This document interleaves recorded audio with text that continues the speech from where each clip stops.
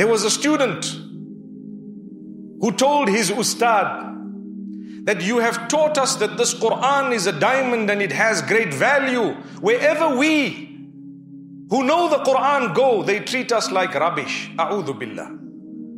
You see the Maulana, the Sheikh, the Imam, the Hafiz in the community. How does the community treat that person? That is how much barakah and blessings there will be in that community. So this young student asks his ustad, he says, you told us the Quran has the most value ever. Why is it that wherever we go, we find people treating us badly when we tell them Allah said this is haram, this is halal, don't do this and don't dress like this and don't be found in this company and don't do this type of business dealing. Why is it that they don't even value us? This ustad was very intelligent. He gave this young boy a stone, a dirty stone, and told him, oh my student, take this stone. Take this stone and go to the marketplace. Ask its value from the cobbler. You know, the cobbler is the one who mends shoes. And don't sell it to him, but ask him, how much are you prepared to pay for this stone? Hear what he says. After that, go to the butcher and ask the butcher, how much are you prepared to pay for the stone? Don't sell it to him, but hear what he says. And after that, go to the carpenter.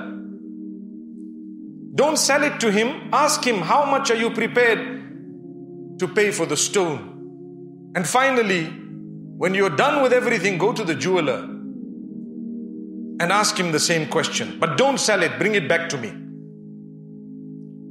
He went to the cobbler. He says, I'm selling a stone. The cobbler looked at him and says, whole day I see hundreds of these stones. I'm not interested in buying it. He said, please, I want to sell the stone. He says, okay, I'll give you $5 for this. $5 is approximately how many rands? How many? I see ikhtalafa fihi al-ulama. There's a dispute here. But whatever it is, maybe the rand is fluctuating as we speak. May Allah grant us ease. Anyway, so $5. He said, okay, no problem. I'm not selling it. Let's see. He went from there to where? To the butcher. He says to the butcher, I'm selling the stone. The butcher says, I'm not interested in buying it. I don't buy stones. I don't buy dirt. I don't buy rubbish. So he said, what do you mean? Make an offer. He said, no, you leave it here free. If you want, I'll throw it away for you. Did you hear that? From there, he went to the carpenter. The carpenter says, if you want me to take this stone, you pay me $5. How's that? I'll get rid of it for you if it's giving you a bit of an irritation. This young student shook his head and he says, you know what? I don't even know what's going on here. I don't understand. What is the whole wisdom behind what my ustad has told me? Anyway, quietly, half the day was over. It was hot. He decided, let me go to the jeweler. That was my last part of the errand. And it's almost lunchtime. And I'm also a little bit hungry and so on. He entered the jewelers and he asked them, listen, I'm selling the stone. How much are you prepared to offer? It's a dirty stone full of mud and whatever else. And the jewelers looked at it. They shined it a little bit and they went to call the boss, the man at the back. Please come forward. They came. We shined it a bit more, looked at it with a bit of a, this little magnifying glass they have. Looked at the young boy. He said, where did you get this from? He says, no, I'm selling it on behalf of someone. He says, who is it? He says, I can't tell you, but I'm selling it. He says, listen, are you sure? He says, yes. We've never seen such a stone before. It's lunchtime. We're supposed to close, but no problem. We lock these doors so that no one comes in. Let's do a little bit of research here. Let's try and check. They checked the stone. They shined it. It turned out to be a diamond, a very, very expensive diamond. They told us, man, we're offering you $50,000 for this thing. He was shocked, man. He was shocked. He says, you're offering me so much. Are you sure? He says, not only that, if you don't want to sell it to us, we are going to put it in a case for you with a lock, and we are going to send 2 armed guards with you walking out of this store because it's not safe with what you have.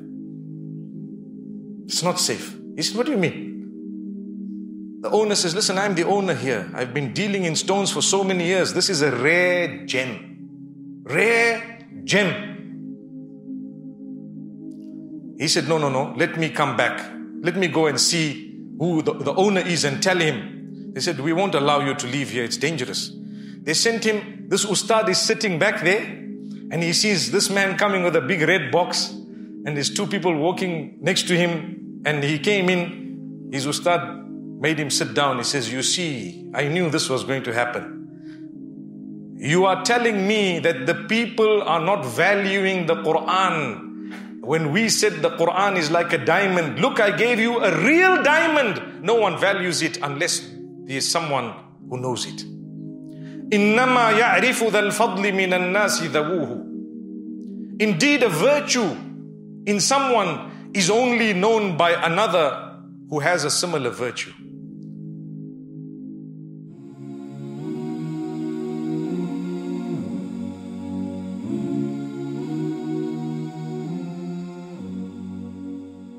Alhamdulillah, we are happy to announce the launch of the One Islam TV app.